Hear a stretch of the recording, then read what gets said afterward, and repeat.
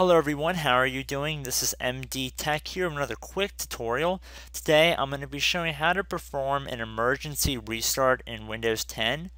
So basically, as the name suggests, if you have a lot of programs running or something is crashing on your computer and you're unable to do a normal restart, so in most cases you'd be left with manually turning off power to your computer, which can definitely be harmful to your computer's hardware. So a much safer alternative for your computer would be to follow this step. So I'm going to hold down the Control, Alt, and Delete keys on my keyboard.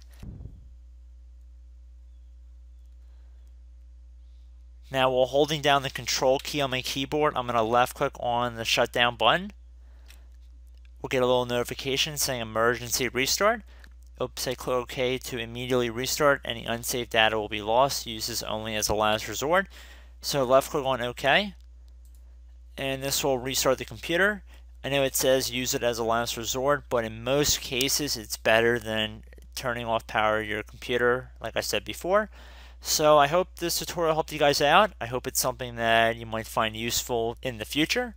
So I will catch you in the next video. Goodbye.